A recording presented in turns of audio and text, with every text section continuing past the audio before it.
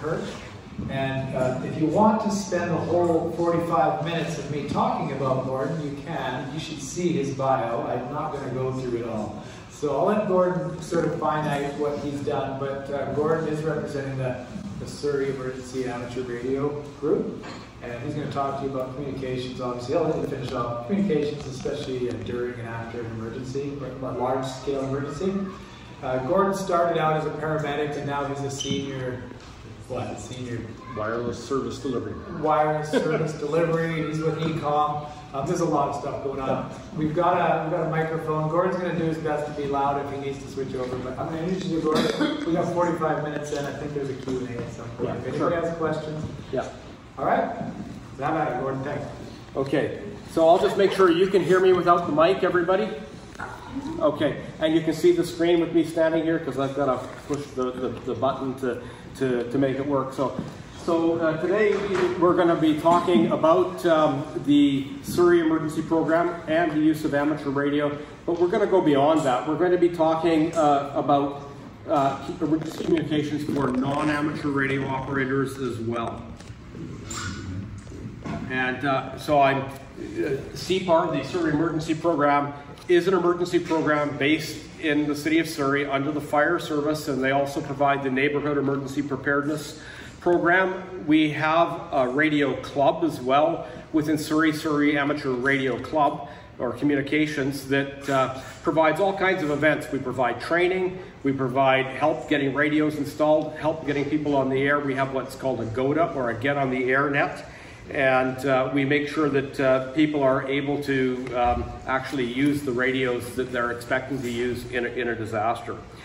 My day job is I work for ECOM. As was said, I retired from the BC Ambulance Service as the Executive Director for the province responsible for communications for the entire province of British Columbia and the dispatch system within that. And now I work for ECOM, and ECOM provides 911 service to 98% of the province of British Columbia.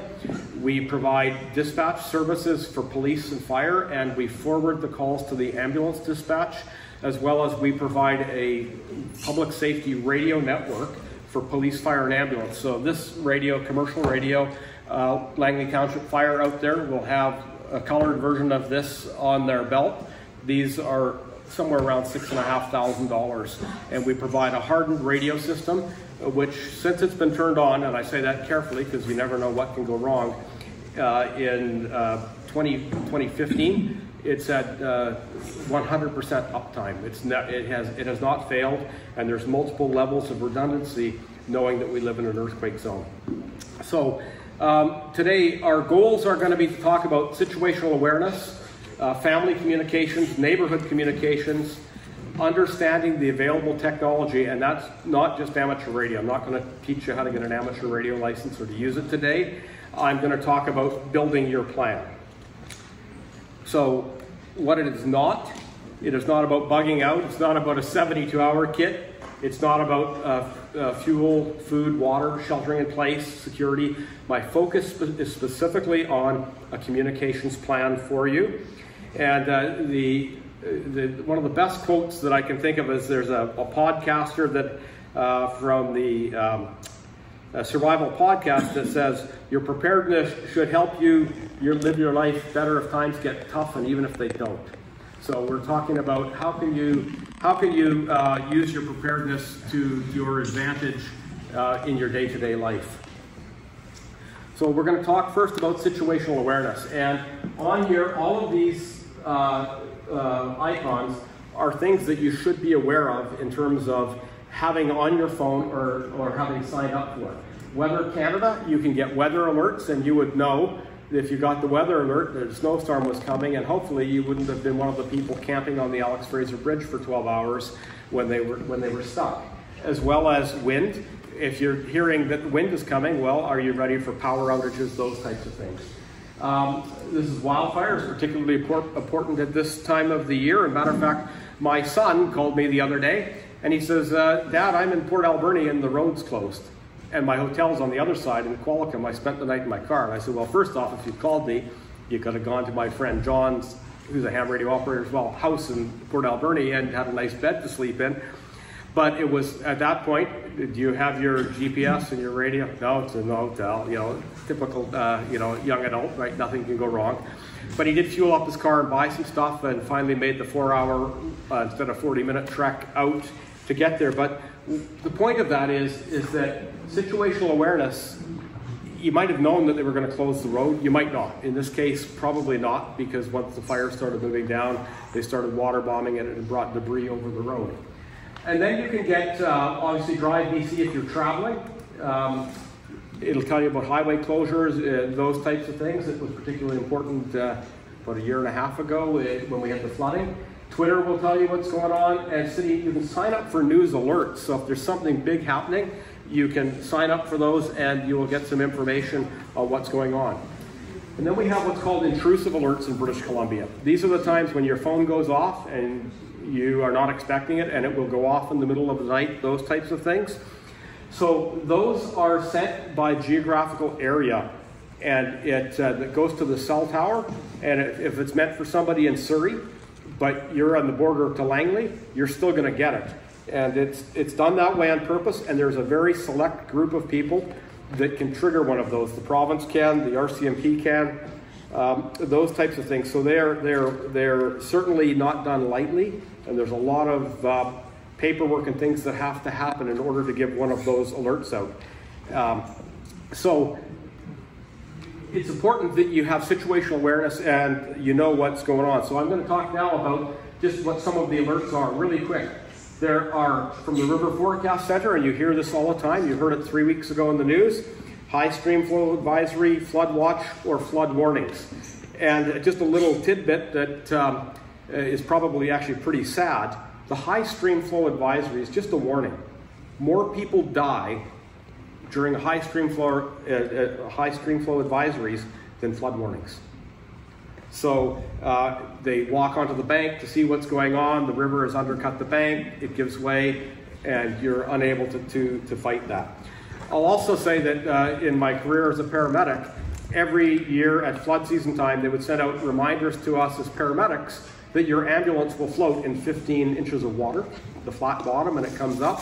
And this last flood in Abbotsford, I was going out to look after one of our sites being escorted in my big pickup up to the headlights in water. And as you're going down the road, you see the cars with the kind of the engine on the road, and the car turns sideways with the back end in the ditch. Because the engine's heavy, the back end starts to float, it turns in the stream flow, and down it goes. And when we got to where we were going, the Abbotsford police officer that was escorting us in his pickup truck said, oh, we're going to have to find a different way out because the back of my truck started to float as I was coming in. Now, I had 500 liters of diesel in the back to look after a generator, so I wasn't going to float. But that's the type of thing that can happen. As well as the road was covered in water, and one of the city trucks not on the road we were on was going down, and it was a full-size pickup with a high-top canopy on it, drove down the road, and the road had washed out, and the truck completely disappeared under the water. The people were okay. They got out, and they got picked up and got over. And about 40 minutes later, another vehicle down the road right on top of it because they couldn't block the road off because the wood blocks would just float away. So driving in floodwaters is certainly something that you don't want to do. And that's why it's important to know what the various stages are. And then we have evacuation station. Evacuation order, please leave. I couldn't tell you how many times during wildfires that we would get a phone call in to the ambulance dispatch asking for us to come rescue somebody that had been hurt trying to put a sprinkler on their roof or something when they should have been gone. What they didn't realize is that we can't just drive an ambulance in. We had to make arrangements for either air support with a helicopter, find a proper road that wasn't on fire on both sides to get in. And it's not just, you may get no help. And I would just say that there's a picture from Fort McMurray, that truck. Would you like to be in that truck with your family? These people didn't have a lot of warning because when they said to leave, the traffic and things, this person didn't do it on purpose. This person maybe left as soon as they were told. That's how bad it got. And if you've ever driven through a forest fire in a vehicle, that is hot. It'll melt the decals off the side of your ambulance, and you can ask me how I know that one. So again, with evacuation orders, we need you to leave. And the last thing here is weather warnings, and this is particularly important. There's watches, warnings, special weather statements, or advisories. And you know, I'll just give you a quick highlight of these. I would say when they give you watches or warnings, you should take that as, maybe I should stay home today. How would you like to be that person in that car right there? Been there a while, right? That's the Alex Fraser Bridge last winter. And that person, those cars were stuck there. Matter of fact, my neighbor, who is a retired Surrey firefighter, works for Main Roads. They couldn't get their plows across the bridge to open it up because cars were stuck and they had to go pull them out. And I would go, if that was me, in most cases, I might actually be pretty comfortable. I've got a way to heat some water, have something warm to drink, have a blanket. You know, so there are reasons, even in the city, to be prepared to stay in your car. As well as, if there was a radio in that car, you could easily have told your family where you were. Sir? There was a jumper on the Alex Fraser Bridge back a while ago. Yes. And I just managed to get to the bridge just through the off-ramp. Right. But everybody else on that bridge was stuck there for like a good 6 to 7 hours. Yeah. And then I managed to find a way around it. But it was like, wow, if I had just been further down, I'd have been stuck there. Yeah, well, and there's reasons, safety reasons for everybody, including if a person's despondent enough to be thinking about jumping, they may then go in front of a vehicle, and then all of a sudden now your life is impacted if they should be seriously injured or die with something that you didn't really plan on doing. So there's reasons why they would close it. So severe weather watch or warning. There's less severe events. And watches are where conditions are favorable for something to develop but hasn't developed yet. And then there's severe weather, which is imminent or it is occurring. And they can be issued up to 24 hours in advance, but they could also be issued within minutes. If, you know, a tornado, and you say that, but there was a tornado last summer off a water spout. No, it was a tornado. It actually hit UBC and damaged a building and some trees. So just weird things that are going on. And the last thing are weather statements and advisories. So it's something that could be developing and the weather people aren't quite yet able to figure out. And it might also be issued because Washington State has chosen at this point to issue a bulletin nearby the border. So our Environment Canada will issue it to give you the awareness so that people don't say, well, you didn't tell me and it didn't meet our criteria, but it met theirs. So there's that. So there is something called a weather radio, which is this thing here. You can buy these. You can buy them built into little radios to crank up things. That's just one that's a home version. And it will go off and alert you if there's a certain category of weather, and it can flash a light. It can set an alarm.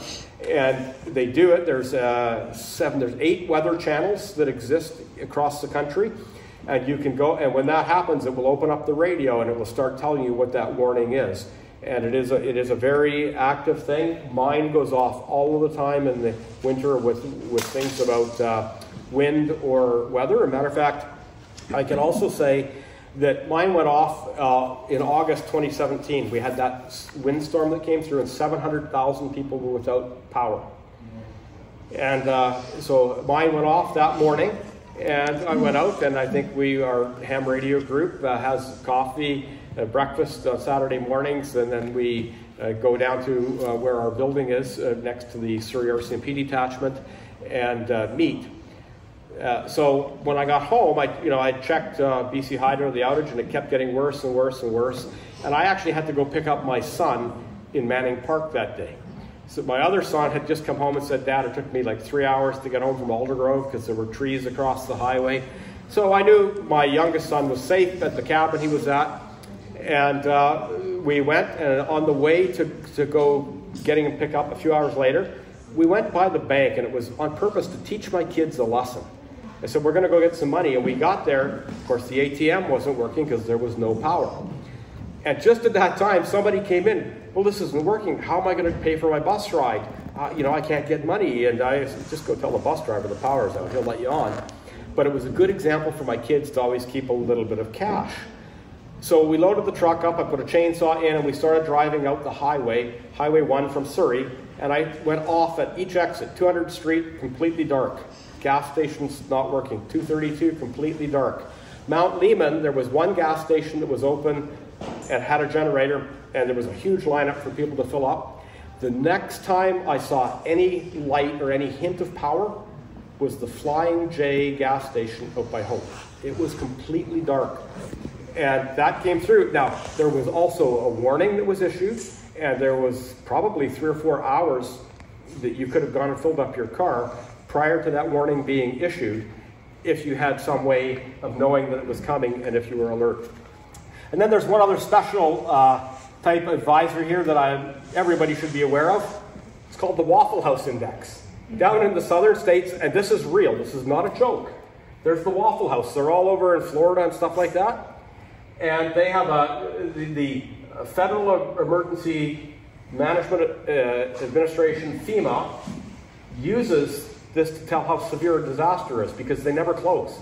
And if they're green, it's doing its full menu. If it's yellow, they've got maybe a power problem and they're serving a partial menu. And if it's red, it's really bad. And they actually use this to determine how bad a disaster is in the area. So it's just kind of an interesting tidbit. So then the question is now, what are we preparing for? And this is certainly an important thing. Do you know the hazards or the risks? Yes? Sometimes they come up so quick that you don't realize. Because we had a tornado take place in Surrey. Yep. Came across the river into Maple Ridge. Yep. And I didn't know it until it actually, the tornado went right past the scrapyard I was in.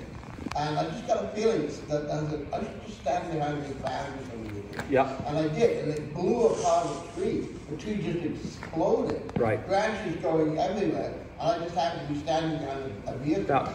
A large vehicle, so I didn't get hit with it. Yeah. Well, you're very fortunate, that's for sure. But I just got that impression that I should just stand right here. Yeah. Because I heard a power transformer blow up. Yeah. So at the end of the day, everybody does everything possible to keep you safe, but ultimately it's up to you. What you did made the difference.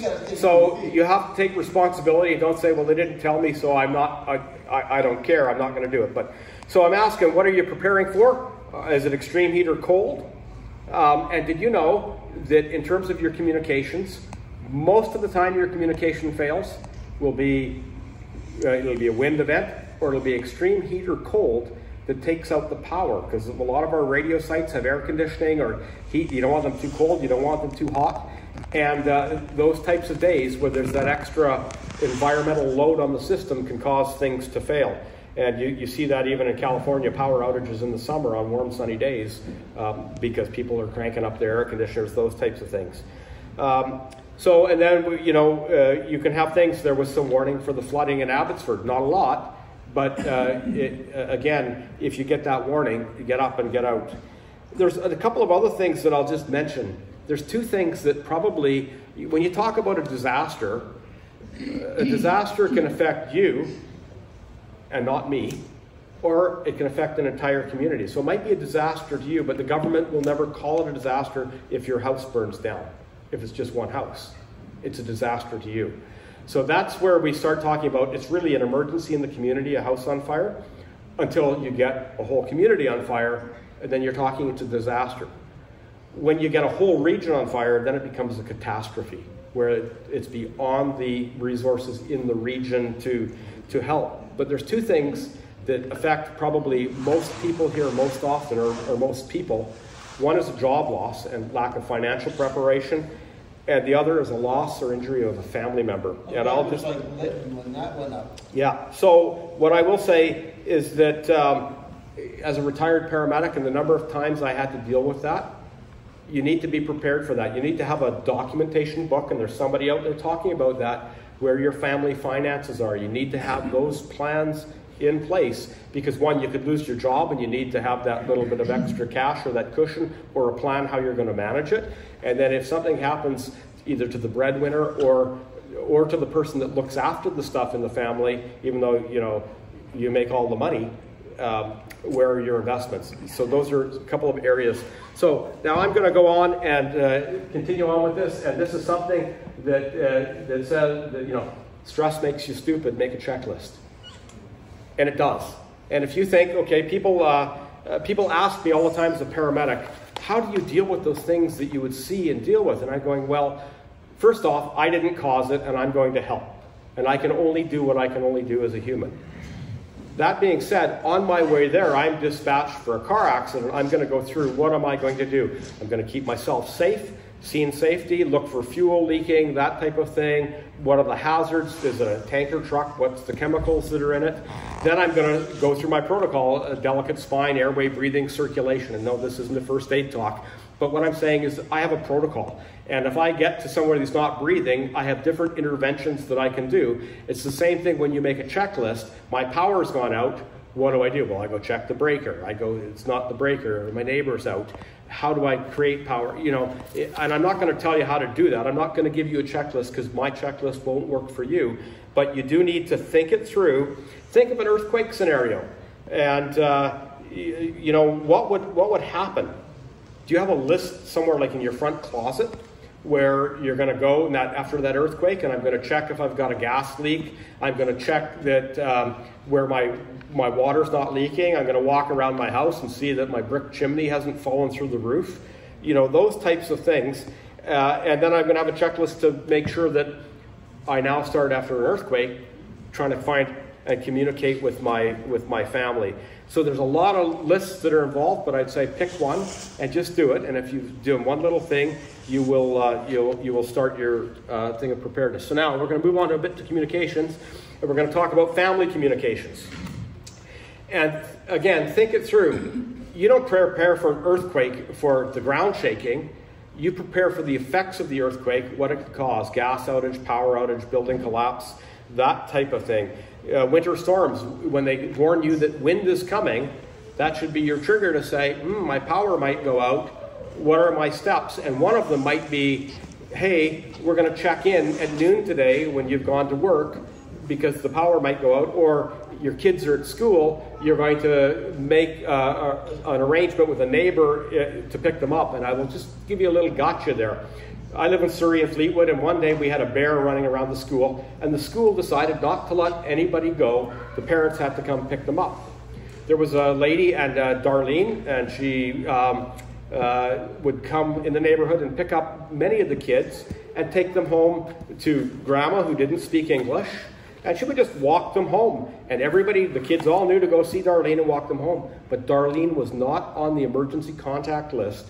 And so now they were waiting for the family to come from 3 bridges over in UBC to pick up a child when there was somebody there that would, if that bear hadn't been there, the kids would have gone out the door, run home and gone home with Darlene, and she would have made sure they were safe. So make sure you have a neighborhood contact for your kids registered at the school so they can do so that you can get them home. And then when you talk about what are you preparing for, I'm just going to mention power, and again I'm going to put on my old paramedic hat. Can you power your power wheelchair or mobility device, or do you know somebody? What about ventilators, oxygen concentrators, infusions, intravenous, feeding equipment, chair lifts, communication devices? And I'm talking about medical ones, not amateur radio. Hearing computers, alarm buttons, nebulizers for asthma, CPAP machines if the power's out. How are you going to sleep? Suction pumps used by people that are living at home that have trouble after feeding, dialysis machines, and medications that require refrigeration, or medications that can't get too hot. So those are huge medical areas. We've evolved so much that you can look after your family at home where you never could 20 years ago. But when that power goes out, and I can tell you the number of times we would get 911 calls, the power's out, my oxygen concentrator isn't working, and I've only got a half a bottle left. So that's something, if you know you have elderly family or friends, your neighbors, those are important things to look at. I'll also say in your plan, thinking about fuel, no power, have you ever tried? People go, oh, I've got gas in my car, I'm going to siphon it. Have you ever tried that? you have a new car, it won't work. There's anti-siphon devices in there, and there's little balls. When that car gets hit and rolls over, it prevents the fuel from leaking out and causing a fire and either killing you or putting the responders at risk. So don't assume what you've done will work unless you've tested it. And again, I'm just going to say, just remember again, stress makes you stupid. And the last thing I will say is that picture, it's not about family communications in terms, that's the way your family communicates. The point is what is that called? There's a name for what they're doing. It's called LARPing. Today's it's live action role playing. They're pretending they're medieval knights and playing. And I just want to say that many of us do that with our emergency plans. We live action role play, we buy stuff, but we actually never test our plan. And I would certainly encourage you to do that, and it's certainly not the time to do it during a disaster. So now we're going to move a little bit into communications. Who do you want to talk to? Why do you want to talk to that person? What can they provide me, or what can I provide them? And how will you talk to them? And my hint there is it depends on how far away they are. Now again, you would say that I'm an amateur radio guy. I'm going to tell you all about amateur radio. I'm not going to even go there. I'm going to go there very briefly, because all of these people in the yellow vests outside, you can go out to them and talk to them afterwards about your specific questions on that. I want to tell you how the amateur radio can fit into your communications plan. But what you want to do, first off, is figure the answers to those questions out. And then, what do you currently use to communicate with your family? Do you have a home phone? Do you have a cell phone? And that cell phone you can voice and you can text on it.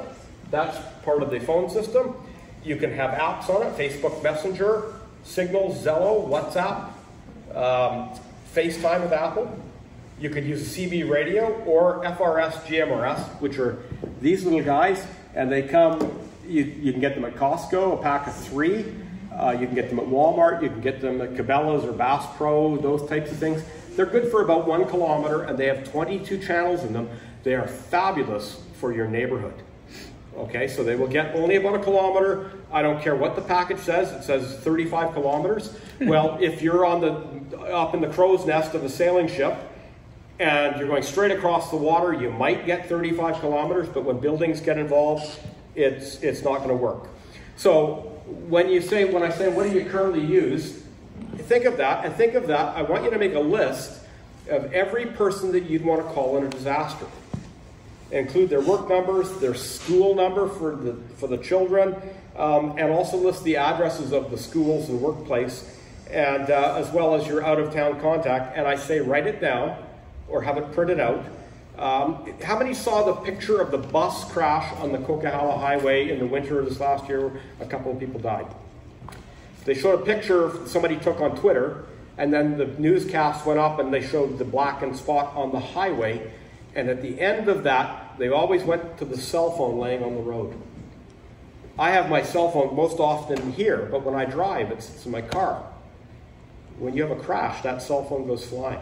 You've now lost your ability to communicate, even if you're fine. Or you got to go find it, and hopefully it's not come out of your car and somebody's not run over it. But when you have something written down in a hard copy, if your phone quits working, you can still borrow somebody else's and make that. So that's one of the things that is critically important. So this is just a sample of family member contact, where you might be, meeting places and emergency contacts. And it's from a group called Preparedness out of the US.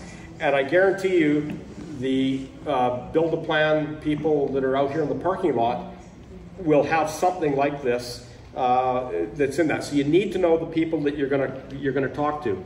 And then we're gonna talk about your neighborhood. How are you gonna talk in your neighborhood? You're gonna knock on their door, you're gonna yell down the street.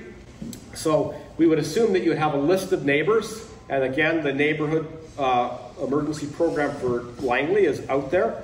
Surrey has one as well, the green bar on the bottom. And they tell you how to be prepared in your neighborhood.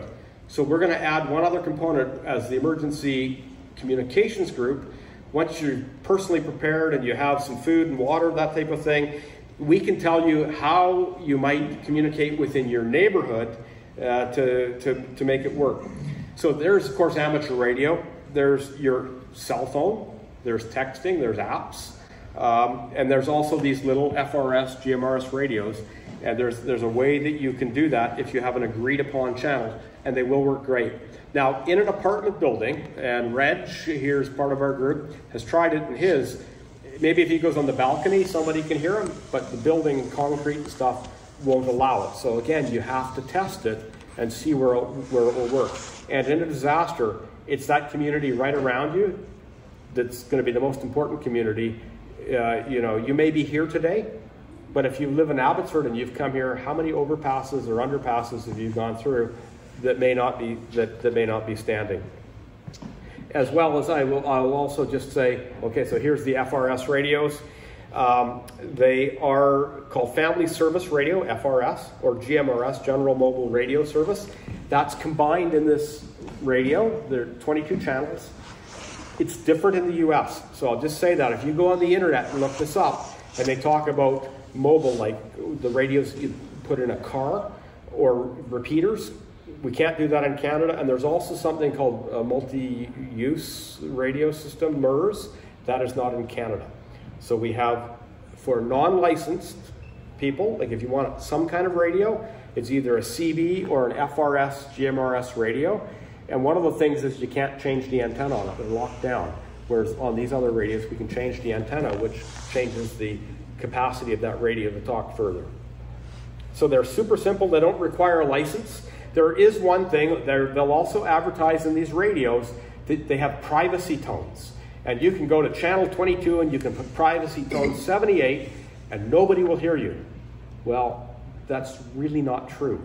That means that anybody that's not put that privacy tone in won't hear you if they're using tones. But if I turn the tones off on my radio, I'll hear everything that's set on that frequency. So there's no privacy, and it actually probably makes your radio deaf if somebody's not got the right tone in by mistake. So we would recommend don't use them, turn them off, and you'll hear if somebody's talking on the channel and you won't interrupt them and they won't interrupt you. So yeah, and there's another thing called voice operated. So when you speak, it will start transmitting or passing your signal through. Turn that off, because if you cough through your throat, a car drives by, all of that can trigger the radio to come on. And that's as in-depth as I'm going to go with the radios. Now I'm going to talk a bit about a plan. So this is Salt Spring Island, and they have pods. And if you see in all of these things here, this is a little neighborhood, and they have all agreed on a certain channel in their radio that they will go to. And they have a way of passing messages, you know, a kilometer or two at a time, all the way down the island if they need to. They have a plan in place for that community. So they've all agreed on certain channels. So we're working on this with Surrey in the NEP program. We're working on a plan where, you know, channel 1, and we're not using channel 1 because it's US. Many people will turn a brand new radio on channel 1 and they start crying for help. So that's a national calling frequency. And then we put neighborhoods on 2, 4, 5, 6, 7, and then 15 to 22. And why would we do that? Those are the high power channels in the radio. And then there's some low power ones here that you can talk around your neighborhood and nobody else will probably hear you, even if they're in the next neighborhood. So the idea would be to hopscotch around. So if this neighborhood was channel 2, the next neighborhood might be channel 4, the next might be channel 5, and then we're going to use channel 5 again somewhere else down the road. So if you have a neighborhood emergency preparedness program, you can start picking a channel and letting the program know that in your street, this is the channel we're going to use. Now, I'll also say that we've locked out 3, so that's a universal calling frequency. This is like calling for help nationally, and people, this is what happened in flooding when people trapped on the roof of their house. They were using these, they found them, and were calling for help on channel 1. Channel 3 was kind of like, hey, I'm not in trouble, but who's out there type of thing. So that's kind of why I went through and I looked all throughout the various departments in North America, information that I could find. And then this here is, you could use these for whatever you want, but it was just some suggestions if you first aid, care and shelter, you know, those types of things. So that's one of the things that we're going to work on. Then here's how it would look. So you have your neighborhood homes that, you know, would talk on these channels here. They could talk to a ham radio operator, and just about every amateur radio operator in the Lower Mainland, if they know how to use their radio, can talk around the entire Lower Mainland. So that little radio here, again, about $30 probably each, probably in a package of 2 or 3 at Costco was $80. This one, it's a ham radio. It can talk around the Lower Mainland with the use of repeaters, things that repeat your signal for you, and it's only about $50. So, so the idea would be if your neighborhood has a ham radio operator, they would go to your channel on the very inexpensive radio, and if you needed something more, some kind of help or whatever, you would call the ham radio operator who has the capacity in Surrey to get through to the Emergency Operations Center of Fire and Dispatch, and they would be able to to pass that need along. And the need would be recognized, but you may not get that help right away. Because again, how many firefighters are in Surrey approximately on duty at any time? On duty, probably under 80. Under 80 for that entire geography. In a disaster, you are on your own, and you need to know that. Don't let anybody tell you that help's coming. First off, your phone might not work, and there's no way to get help. And quite frankly, they can only do 1 or 2 things at a time. And it's not their fault. You can't afford to pay for a fire department or police department that can come when 100% of the calls within 2 minutes. You just can't do that. So during an emergency, tune your radio to the neighborhood channel. That's the inexpensive one. If you need to communicate with your team leader, you can move on to the one, and then the block captain will get it to the ham radio operator that will get it out to the will get it out to the EOC. Okay, I better hurry up. So the next thing here, there's a calling clock. So just if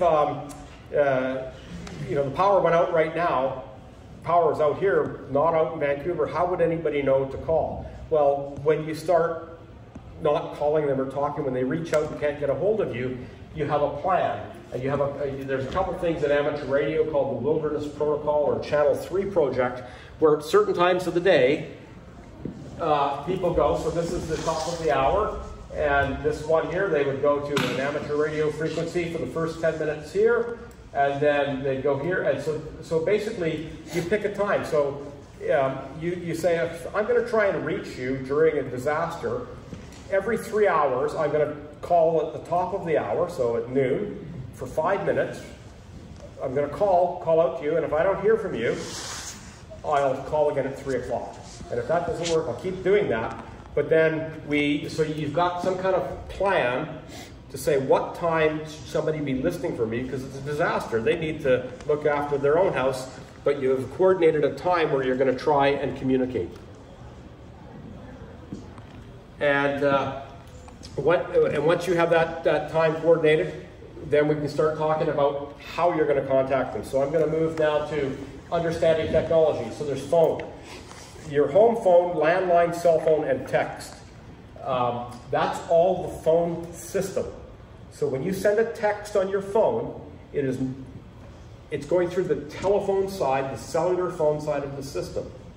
But when you use Facebook Messenger or WhatsApp or TikTok or whatever, you know, these apps, or you use what's called a VoIP phone, or Facebook itself, that's going through the internet. So there's a phone system and there's the internet. Now they're both on your cell phone, but they often will tell you in a disaster, if your phone call won't go through, try a text. Okay, that's great. Try the text. But if your text doesn't go through and your phone doesn't go through, try a messaging app. Try Facebook, Zello. There's some that you can use to push to talk like a radio that will do that. And then of course there's satellite-based things, which this little one here is. This one's not a satellite phone, but this will send a text through to a phone. It will also, if I fall through a glacier, I can push the SOS button and it will trigger an emergency rescue. But I can still text my family where there's no coverage at all to their cell phone, and they can look on a map and see where I am, and I can also use this hooked to my cell phone to see a map on my cell phone even when there's no cell phone coverage on my where I am. So that's something that you've got as an option to you. And I'm just going to jump ahead here.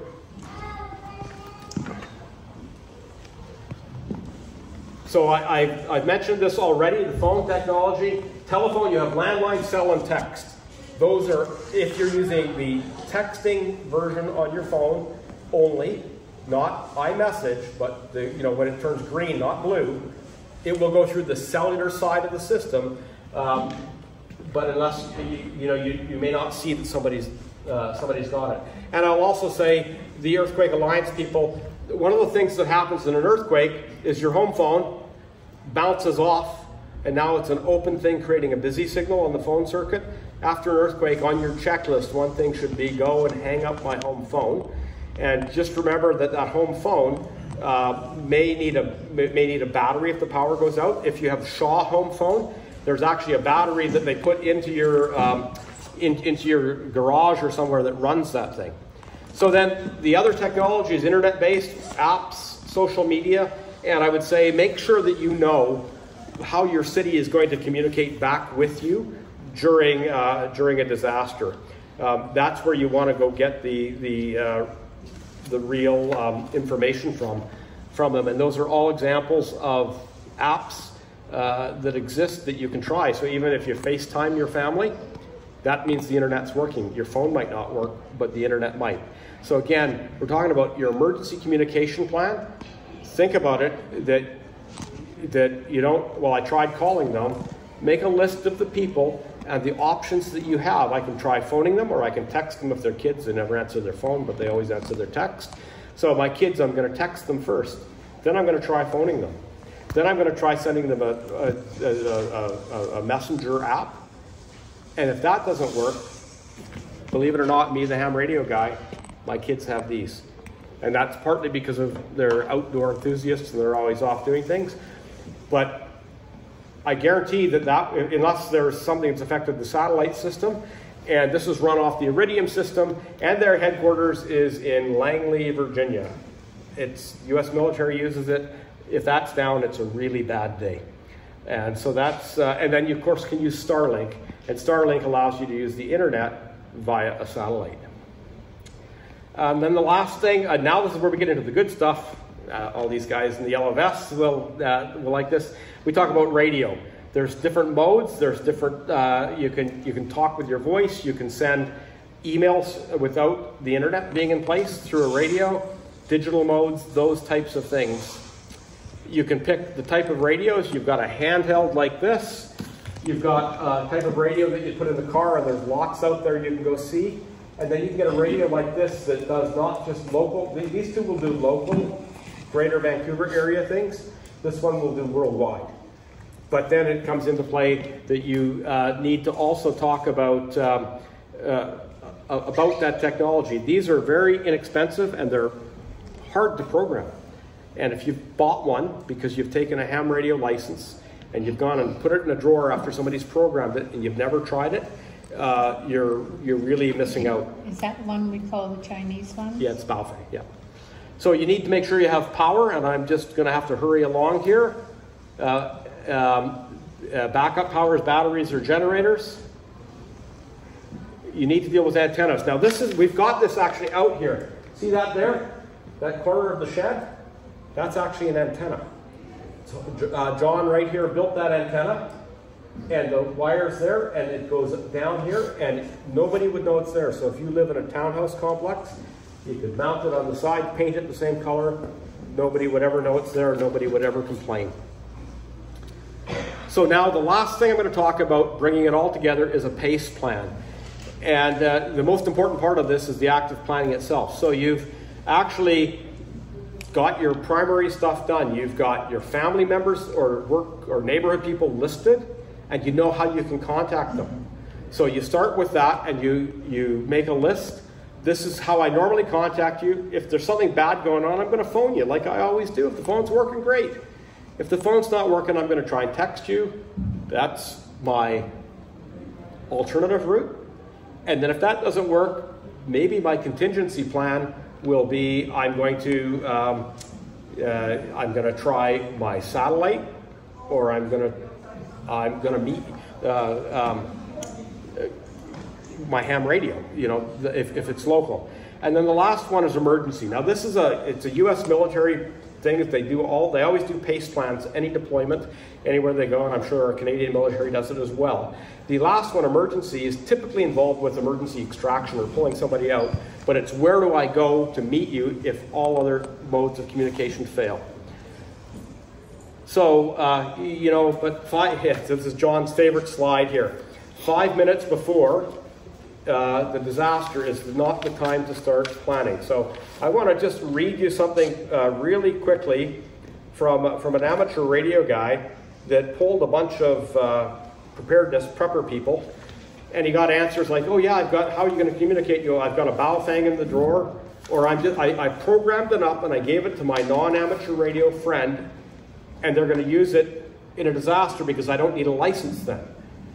And I'll tell you, that won't work. That means you've never practiced. And I'm going to just move on. So there we go. I've got 5 comments here for people that have gotten an amateur radio license or think about getting one. Is if you don't know who you're going to talk to, your radio is useless. If you don't know how you're going to talk to them on your radio, it's useless.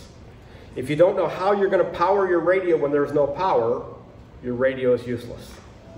If you don't know how to, if you don't have a communication plan, what we just talked about, a PACE plan and knowing who you're going to call, your radio is useless. And if you don't practice with a specific individual consistency, your radio is useless. They're hard to maintain. They require thought, planning, and money. And when it involves technology, often more practicing than you would think. So I would just say be intentional. If you need to know how to use these things, learn. Ask yourself if you've checked all 5 of those boxes. So we've got lots of people outside that can help you with that. We're offering a basic amateur radio course. One starts on Monday, and you can see John right here outside afterwards. If you would like to sign up for a class, there'll also be one in September. It is basically an online class with an in-person exam. And we have a very high success rate of passing because it's such an excellent program that's been put together. I'm also going to invite you to Field Day, so June 24th, Saturday, in Surrey, and you can go to our website, which there's how you can get a hold of us. You can just scan that QR code, or on the right, be7sar.net or cpar.ca. If you go there, we have an annual emergency exercise, and this has been going on for lots of years. We will be there for 24 hours. So Saturday the 24th at 11 a.m. for 24 hours, you're welcome to stop by. And Larry here, hold up your hand, Larry. Larry's a new amateur radio guy. He's our Get on the Air guy. And if you come, we will actually let you try the radio and explain things. That's the whole purpose. We want you to actually get over your mic fright, being afraid to push the button. And I'll say, so this is a public safety radio, police, fire, ambulance, and I teach many of the people how to use their radios. And you have people with big trucks, you have people with guns, and they are afraid to push this push-to-talk button just like you are, until they do it a few times, and then it's second nature. I will also say that Bob Rich, the retired chief of police from the city of Abbotsford, said when given the choice between his radio and a gun, he would take his radio. That's how important communications are. Don't neglect them. So I'll ask for questions. Please ask questions or come talk to us outside after. Please go ahead. Where is the field day after? The field day, it's at 142 and 57 in Surrey. You can go to our website, which is under just DE7SIR, there, or cpar.ca, and you can click on, and it will show you where we meet. And we meet every Saturday morning for breakfast at Denny's at 68th and King George Highway, or King George Boulevard, and you are allowed to come, and you're welcome to come there if you're licensed or not. And then after that, we go down to our Operations Training Center, which is at basically 57 and 142, right behind the police detachment, the Surrey RCMP detachment. And we're there and we'll help you answer questions, we'll help you tune an antenna, we'll help you install a radio in your car, we'll help you get on the air and actually understand and you tried something. And Larry runs what's called a net every Thursday night at 8 p.m. If you're brand new and you've never pushed that push to talk on your radio, we can help you program your radio, and that's the place to come, make your mistakes, and join in. So, other questions? We've got another presentation coming up, and so if you do have a question, I don't want to stop that, but we have these awesome people out there who will answer whatever questions, even if you haven't got one right now and you think of one in a minute. Thank you, Gord. Yeah, you're welcome. Appreciate it. Okay.